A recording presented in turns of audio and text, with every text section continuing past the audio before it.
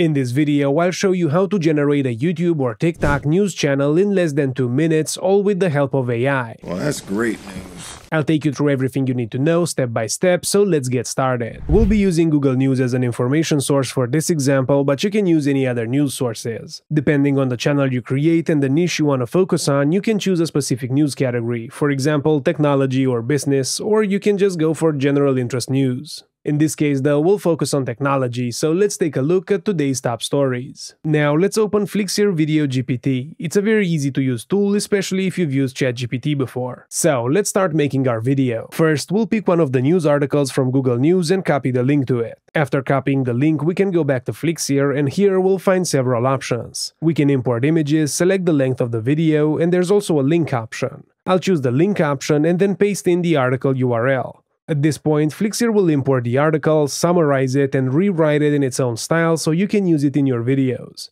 After the article is imported, you'll get the generated text. This is the script for your video. You can ask the AI to make it shorter or longer, or you can rewrite it. We'll make it slightly longer, and once the new version is generated, it's time to choose a voice. There are two types of voices: AI voices that sound super realistic, like Charlie, Willie, or Joe here, or you can clone your own voice.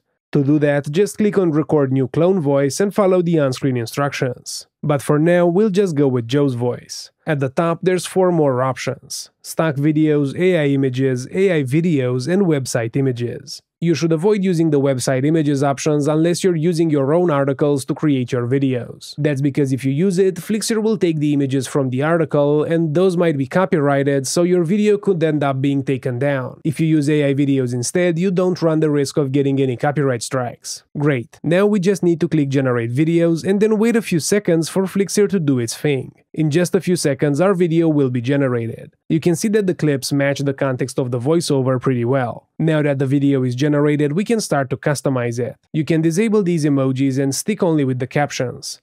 There's also a library of templates that you can use for your captions. Just pick the one you like the most. And if you want to remove the subtitles completely, that's also an option. Next, you have the Media tab. Here you can see all the videos generated for your project, and you're free to replace any of them. If you think that one doesn't fit, just click Replace. You'll see the prompt that was used to generate the original clip, and you can tweak it however you want or replace the video with stock media or your own footage. You can also change the voice easily, and if you want to take things to the next level, you can click Edit More to open the full Flixier editor. Now in here, you can add and tweak transitions, add extra text, background music, effects, and a lot more. But if you're happy with the way your clip looks, all you need to do is click on Export. In less than 3 minutes, your video will be ready to share on social media. Until next time, happy editing!